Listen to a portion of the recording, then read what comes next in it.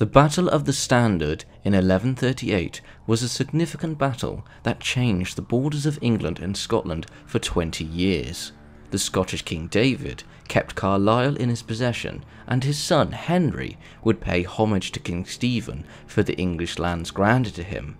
The peace deal kept Scotland out of the looming civil war, as Robert, Earl of Gloucester, was preparing to renounce his oath to King Stephen and join his sister, Empress Matilda, in France. The relationship between King Stephen and Robert was a complicated one, as Robert was the eldest bastard child of King Henry I, and what we can tell from the sources is that both father and son had a positive rapport with each other. Robert was also present at his father's deathbed and carried out the task of returning King Henry's body to England to be buried at Reading Abbey, whereas King Stephen was sailing back to England to be crowned king.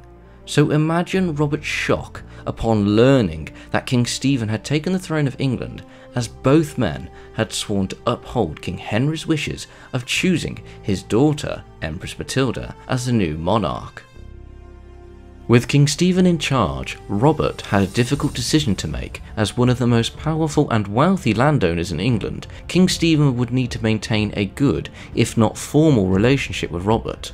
But, on the other hand, Robert had sworn an oath to support Empress Matilda as queen, and doing so now, with Stephen as king, would be seen as treason, which would lead to his lands and titles being stripped from him, making him and his family destitute.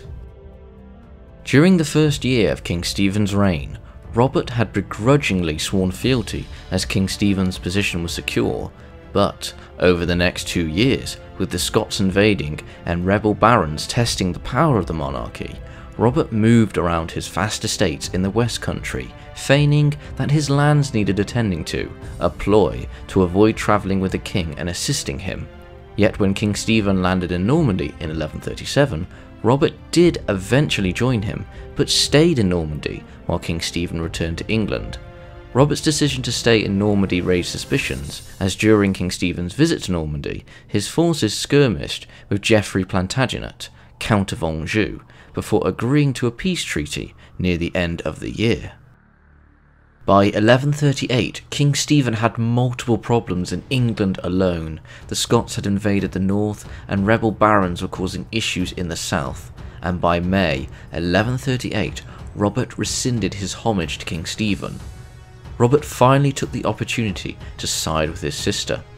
I don't believe there's a single reason for him renouncing his homage. One source, by the chronicler William of Malmesbury, gives one reason: that King Stephen had arranged to kill Robert by ambush, but this is the only source that mentions this event.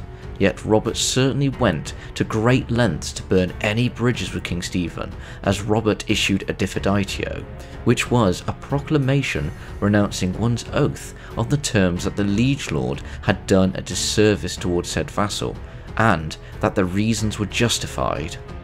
When the news reached Empress Matilda, she must have felt elated to hear the news, as she had been fighting for the crown only with the support of her husband for the past 2 years. So now, with her half-brother supporting her, along with his considerable wealth and experience, Empress Matilda's chances of being crowned Queen of England wasn't a far-off idea.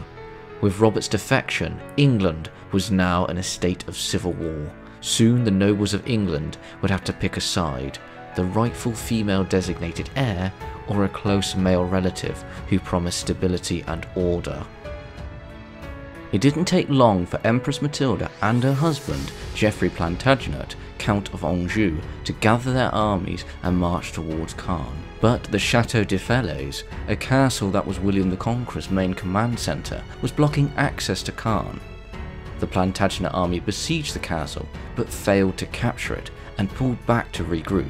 Rather than waste any more time, Empress Matilda moved around the castle and carried on towards Caen. Back in England, King Stephen was quelling each rebellion as quickly as they appeared, and was rapidly making progress in claiming Robert's holdings, as his only castle at Bristol resisted King Stephen.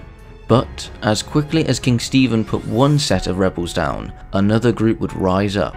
In Shrewsbury, a revolt caught the king's attention, as the commander of the city, William Fitz-Alan, had declared for Empress Matilda. William was a relative to Robert through marriage, so his loyalty was secure.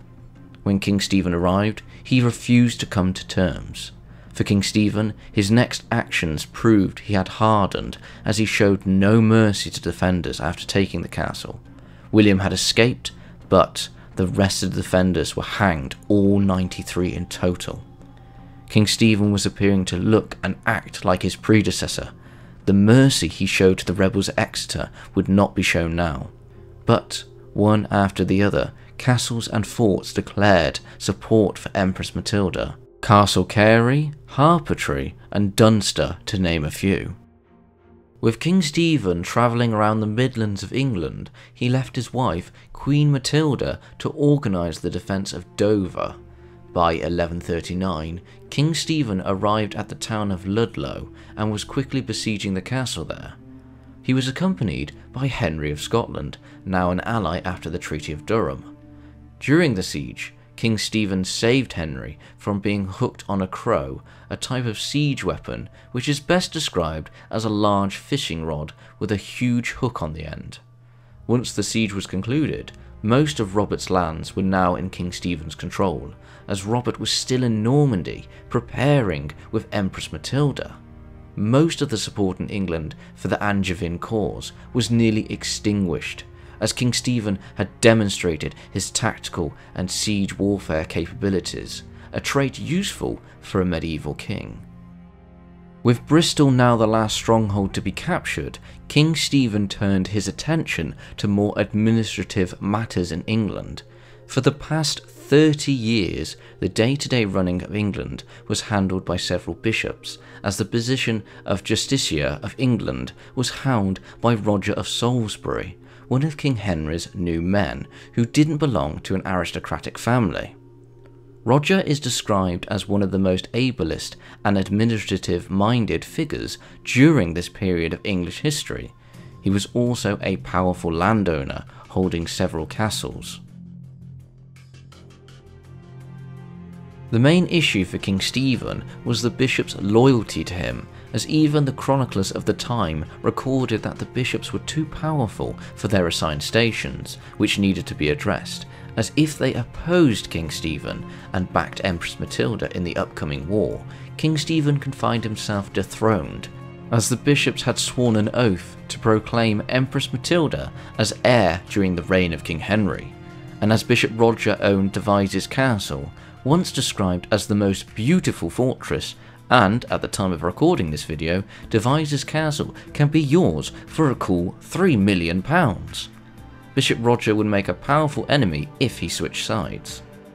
King Stephen had enough evidence to strip the bishops of their position, as some had plotted with Angevin sympathisers, despite some accusing King Stephen of acting with little evidence. In June of 1139, a meeting was held in Oxford to discuss the issues King Stephen had with the bishops.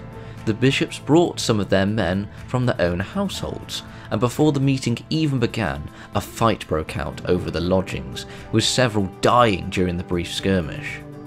King Stephen's reaction to this bloodshed was to condemn the bishops for breaking the peace.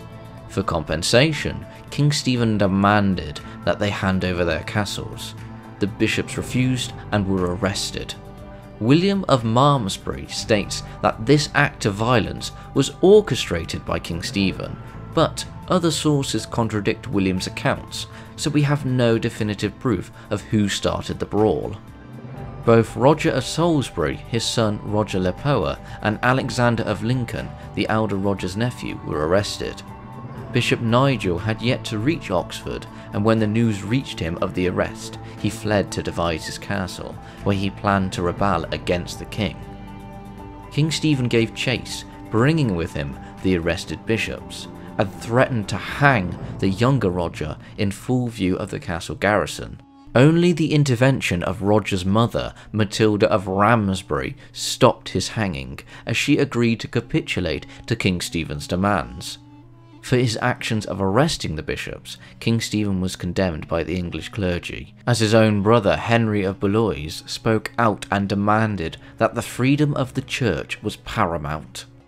The arrests of the bishop would yield serious consequences in the future for King Stephen, but for now he was in control of his own administration and soon appointed positions to his loyal supporters. The 3 bishops were released and resumed their duties as clergymen. For Bishop Roger, the mistreatment during his imprisonment took a toll on his health, and he died later in the year. His son fades from all our sources afterwards. Bishop Alexander would stay loyal to King Stephen and would sponsor several chroniclers, including Geoffrey of Monmouth and Henry of Huntingdon. As for Bishop Nigel, he would revolt against King Stephen at a later date. With the bishop's affair now dealt with, King Stephen's next problem would land on the 30th of September as Empress Matilda landed in England with her half-brother Robert of Gloucester. The Empress was back to claim her rightful throne.